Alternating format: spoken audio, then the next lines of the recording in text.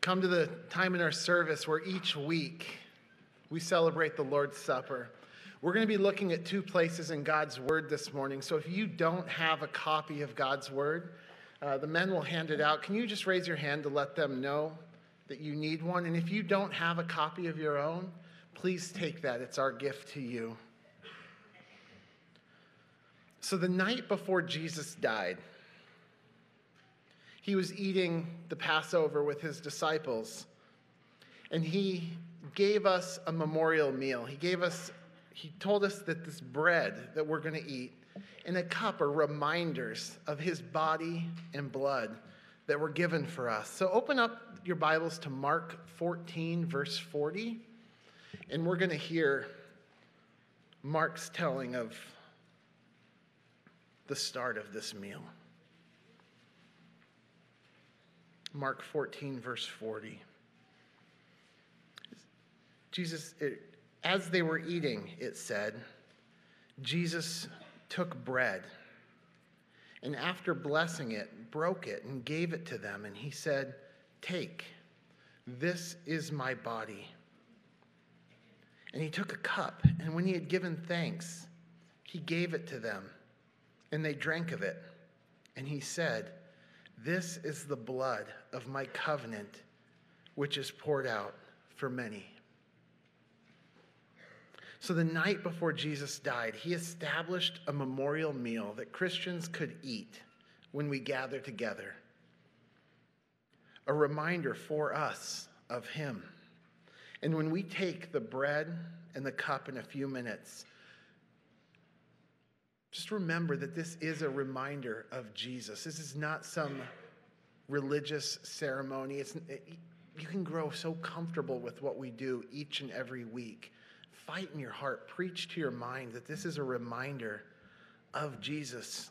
Just like on Memorial Day, which we celebrated last week, we look back in memory of the one who gave his life so that we might have life. You see, Jesus, God who created all things, he rules all things, sustains all things. He is the one by whom and for whom all things were created. He is the perfect and eternal one, the one against whom we all have sinned. That's why our sin is so bad, and he is the judge of our sins, in whose presence sinful ones cannot stand. That one, that sinless God, actually became man. And he became man in Jesus Christ to die for our sins.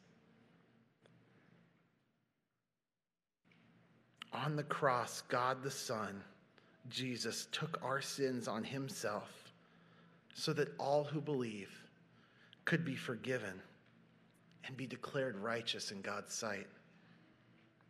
So we're going to take a piece of bread representing his body that hung there, and a cup of juice reminding of his blood that was spilt. And we remember him and his death.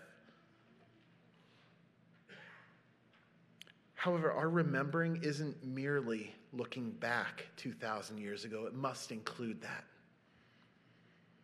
But in every account in the Bible where Jesus is establishing the Lord's Supper, 1 Corinthians 11:26, Luke 22:16, Matthew 26:29, and then as we continue in Mark in verse 25 of chapter 14, Jesus speaks. He looks forward, speaking of his return. We don't remember merely a man who died, but we remember one who died and will return. Jesus said, "Truly I say to you, I will not drink again of the fruit of the vine until that day when I drink it new in the kingdom of God." See, Jesus didn't only die for our sins, but he was raised and he is coming back. And we will actually get to eat and drink with him when he establishes his earthly millennial reign and on into eternity.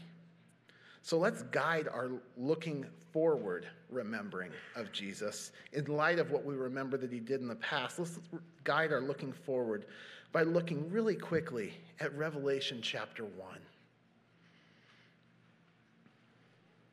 We're going to see how Jesus reveals himself at the beginning of the book, where he reveals his coming again. I wish we had time to look into more of this, but we will just look at quickly how Jesus describes himself, and then I encourage you to do what I'm shepherding my own heart here, where a lot of times I will look back and remember Jesus who died for me without thinking of his coming again like I should. And so let's look forward to his return. Read with me Revelation 1, verse 5.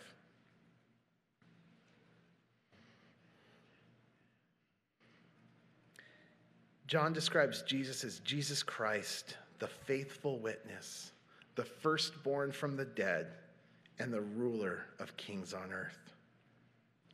That when John remembers Jesus and he's laying out who this book is about, he says Jesus is the faithful witness. That's an allusion to Psalm 89. If you're on McShane's plan, you read that yesterday. Do you remember? It's that Jesus is going to reign on David's throne as the forever king in the Old Testament. He's that faithful witness spoken of in Psalm 89. He's the firstborn of the dead. The dead don't stay dead. Because Jesus died and rose again, all those who Jesus purchased through his death will be raised to eternal life. Jesus is just the first. He's the first fruits of the wonderful harvest of life purchased through his death. And Jesus is the ruler of kings on earth. All power is subservient. All power on earth now is subservient power. And when Jesus comes back to reign, you see in Revelation 19:16, it states that he will wear the title emblazoned on his robe and tattooed on his thigh that says King of Kings and Lord of Lords. This powerful one who is going to return, he's going to sit on David's throne, the one who we will get to eat and drink this meal with in the future. It's that powerful one who we remember. And John goes on.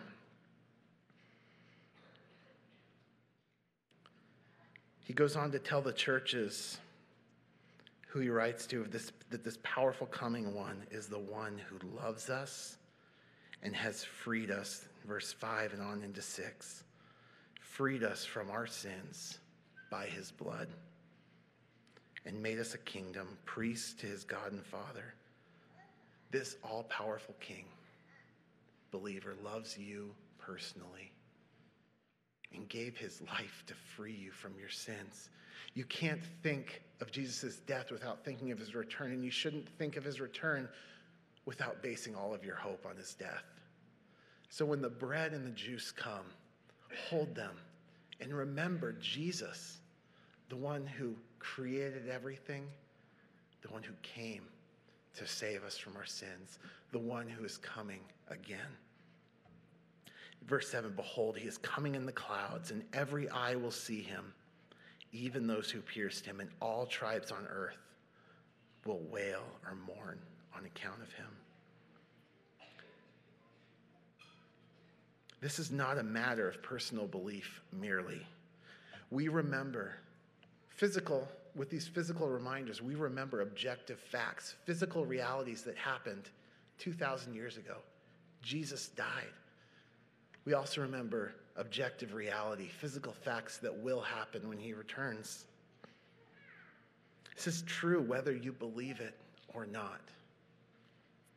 But when Jesus returns, your belief matters very much. You see, Jesus will return to gather to himself all those who have believed in him, those who depend on him for their only hope when they stand before him as judge. If you would put your faith in Jesus, if you say, I have no other hope in the face of my sin to stand before a righteous God, and I love that God. If that's your testimony and you're a Christian, take the bread and the juice when it comes. However, if by your own admission you're not, it doesn't change the fact that Jesus is coming.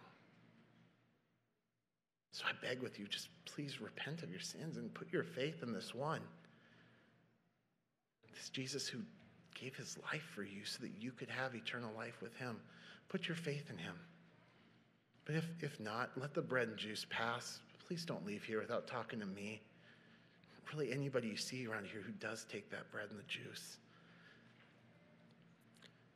Men, please come serve us. Take the communion on your own, and I'll close us in prayer in a few minutes.